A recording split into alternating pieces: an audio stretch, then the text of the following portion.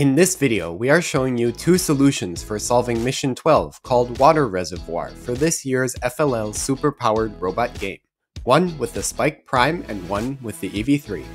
In this mission, points are awarded for each looped water unit that is either placed completely in the water reservoir and touches the mat, or, for more points, hangs off of a single red hook. Both of our solutions show you how to get the maximum points in this mission. For our Spike Prime solution, we have built two attachments, a comb-like axle attachment that we hang out in front of the bumper of the Spike Prime to collect the looped water units, and a hinged bar attachment with prongs that loosely hold the water units during transportation. Our Spike Prime robot launches from the left red launch area and circles clockwise around the water reservoir to collect the three looped water units and bring them back to the launch area.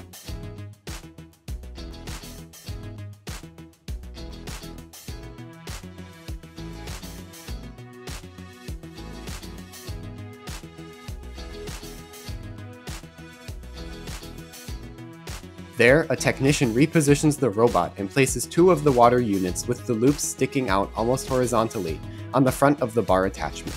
The third water unit is placed on the red hook of the attachment.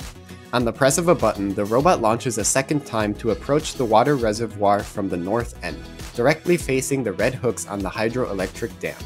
The bar attachment is long enough so that the loops reach across the red hooks. Then the robot lowers the attachment, the hinge flips over, dropping the water units, but the loops catch on the red hooks of the mission model. The third water unit slides off its hook and onto the mat inside the water reservoir.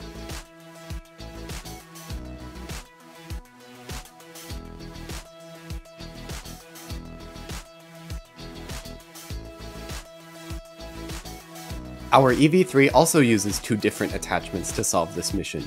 The first one is a modified bumper with additional angled beams to collect the water units, and the second one is a slightly modified base bar attachment with two long and one short axle arms sticking out of the front. The long axle arms are a little bit wider apart from each other than the two red hooks on the mission model. Like our Spike Prime, our EV3 circles clockwise around the water reservoir to collect the three looped water units with its bumper attachment.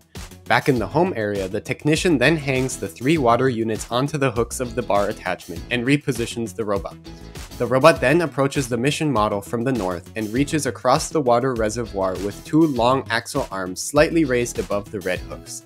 To hang the looped water units onto the hook, the robot slightly lowers its attachment and then drives backwards to pull them out. As the attachment is lowered, the third water unit falls off its hook and onto the mat inside the water reservoir circle.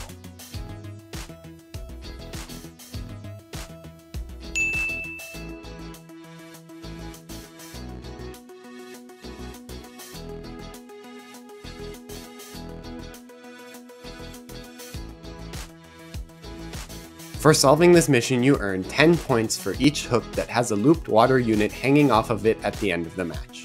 Since there are only two red hooks, the maximum points that can be scored here is 20 points.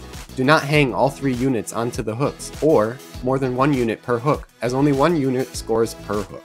5 points are awarded for each looped water unit that is completely in the water reservoir and touching the mat at the end of the match.